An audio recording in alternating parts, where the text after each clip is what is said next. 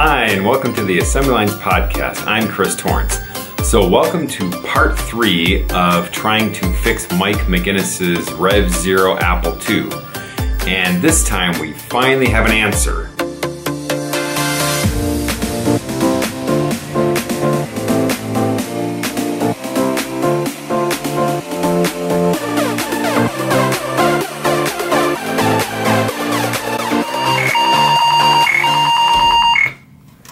So if you recall from episode number 69, we had used the Arduino card attached to slot 7 to take a look at the ROM code as the Apple II was booting.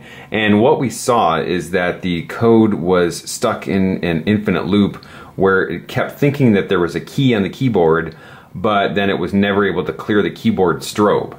Looking at the schematic, the clear strobe line comes out of chip 74LS138 at location F13. So what I'm going to do is use a logic probe, and I'm just going to see what's going on with that chip as the computer is in this stuck state. If we take a look at the clear strobe line, which is pin number 14 on that chip, you can hear that it's just high and it's never going low. So in other words, it's never actually getting addressed by the 6502.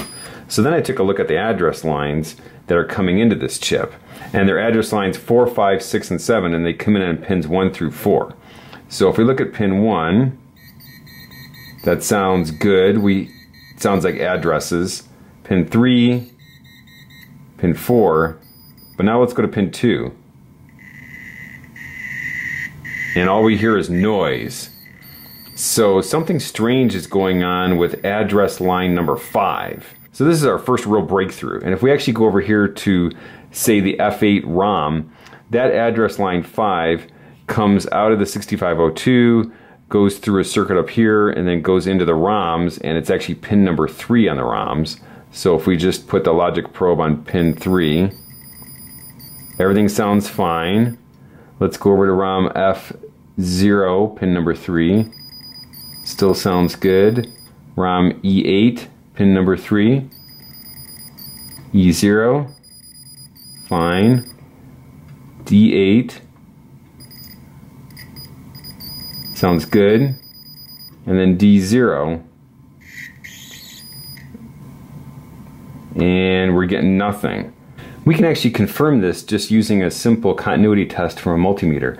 So I've unplugged the Apple II, and I've also disconnected the power supply, and now if we just do a continuity test here on the 3rd pin of the ROM, so this is address line A5, then we can see that between F8 and F0 they're connected, still connected, still connected, and then when we get to ROM D0 we get nothing.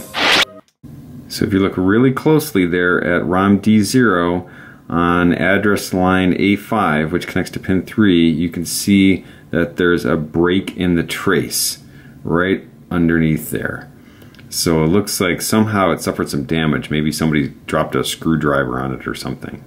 And so to prove that that's the problem, we're just going to go ahead and attach a jumper wire between ROMs D8 and D0 on pin 3. Here's the moment of truth. We've got the jumper wire going from ROM D8 pin number 3 to ROM D0 pin number 3. So this bypasses the broken trace on the board. And we'll go ahead and turn it on and hit reset. Look at that. And we're dumped into the monitor. And we can type, for example, F800 list. And there is the assembly code. So everything looks like it's now working great. I've gone ahead and scraped off the top layer of the PCB to expose the traces on either end of the break, and now I'm just going to solder in a little pillow on top of it. After many weeks of trying to diagnose the problem with Mike McGinnis's Rev Zero Apple II, we finally managed to trace the problem down to a broken trace underneath the D0 ROM. I was able to fix this using a simple solder bridge across the broken trace, and now everything is back to normal. So I'm happy to report that this Rev Zero Apple II has a new lease on life, and hopefully it'll keep working for many years to come. So thanks for watching.